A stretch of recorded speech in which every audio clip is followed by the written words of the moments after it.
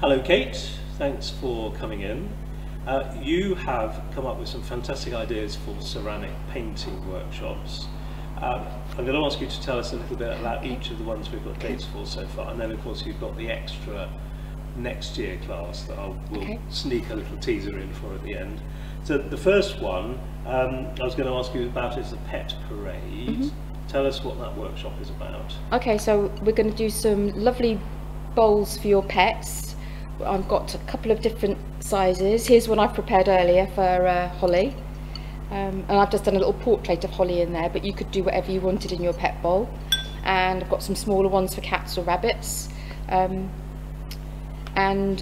we're also going to do a little tile, a painted tile, ceramic tile. Here's one I did last night, and it's going to have it'll be framed when it's finished, and you can just see the difference there, the glazed bowl and then how the paints go on. They go on all chalky.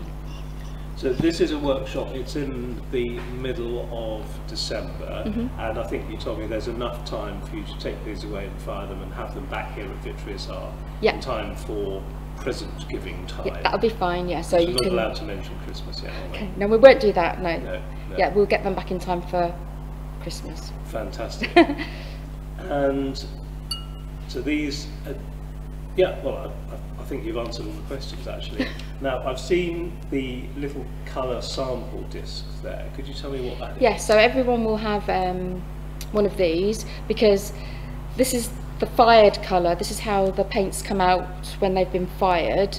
They don't go on necessarily looking like this. So here's Lisa with lots of bits of white on her. It'll be more translucent. There won't be so much white on her when it's been fired, because you build up the layers, the density of the colour, and the more you put on, the more dense the colour is. But we can go over that on the classes. But the paints are fun to use. They're great. They're really forgiving. They're water based. They're fun to use. So suitable for anyone that is quite artistic, isn't scared to have a go at. If you bring a picture of your pet in to have a go, and I can help you with the proportions and the painting, but it's not difficult, it's fun to Sounds do. like a great idea. Yeah, good. Okay, the next one is favourite books. Favourite books. And you are a bibliophile, aren't you? I am, yeah. I do like my books, so this is the kind of thing I do. I paint supersized mugs with book spines on. Now, how much tea do you get in that mug? That's a pint of tea, Mike. Pint of gin. So for the book loving workshop, I'll put the bowl away. We're going to do a nice big tea tray. It's quite flat, and we're going to paint book spines on the tea tray. So if you come prepared with the favourite books that you want to paint, that'd be great.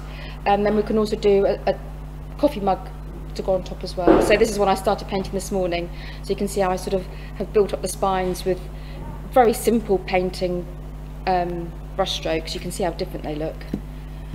This is your little paint bible, and then I've got some really fine paint brushes that you can use to paint the spines on. But and you said you would do the tray first, so that people sort of do the tray first. Get the feel of the paint. Yeah, because you've got a bit more space to play with, so you can get more confident then when you start painting a bit tinier. But I've got lots of tips for, you know, fitting on your books. You haven't got to fit all this writing on if you don't want to. You can get away with, you know, much smaller titles, and it's still just as effective. So there's quite a lot of flexibility in that, in your concept. Oh yeah, for sure, yeah. Okay, so that's the favourite books Favourite workshop. books, yeah. Okay, and then Christmas workshop. Christmas. I know you said we weren't allowed to talk about Christmas, but, but we must. We must, yeah. So Christmas workshop, we're going to be painting a really lovely spherical bauble, and you can paint whatever you want on this, or I will come with some ideas to kickstart your creativity. And then after you've done that, if there's time, we can do some lovely Christmas, some other shapes. Fantastic. That's an evening workshop, isn't it? So evening it's just a couple of hours, I think. With some snacks and some fizz. You promised some fizz. I did promise, But yeah. That sounds brilliant. Okay, so we need to find an additional date for that if we possibly can, don't we? Because we've got one day. We've got one day for that. I think it's going to be pretty fun. I hope so. Yeah, it's going to be super fun. They're all going to be fun, yeah. So this is ceramic painting. You take the pieces away to be fired, but you said something about the glazes as well. Remind me what the plan was. Yeah, so we need to let the paint needs to dry sufficiently before we can glaze them, and I'd really like people in the workshop to see how things are glazed, so I'll bring some items to be glazed and people can have a go, because you dunk it in a great big bucket of gloop and it comes out and all your artwork's disappeared and it's a bit like, oh, and then it comes back out of the kiln all nice and shiny. It's really exciting. Fantastic. So they can see how that works. You're doing a good job of selling it to me. It's going to be really fun. Yeah, really fun. yeah. Not too heavy, not too difficult. intensive, No. There's no pressure. No, it's just going to be fun to do. Yeah. Brilliant. Okay, so for everyone who wants to book, and that will be everyone, I'm fairly sure, so. You can book via the Vitreus Art website, vitreus-art.co.uk/classes, or you can pop into the studio here, and of course you can ask any questions. If you like the look of these classes, then you've got something in mind for early next year based on your former life on the canal. Yeah, so my parents used to live on a canal near Banbury, and Bardra, I don't know if you can picture it, Bardra is like roses and castles on quite a dark background. It's quite fun. I thought we could do some teapots and maybe some mugs in the Bardware style, traditional or our own take on it.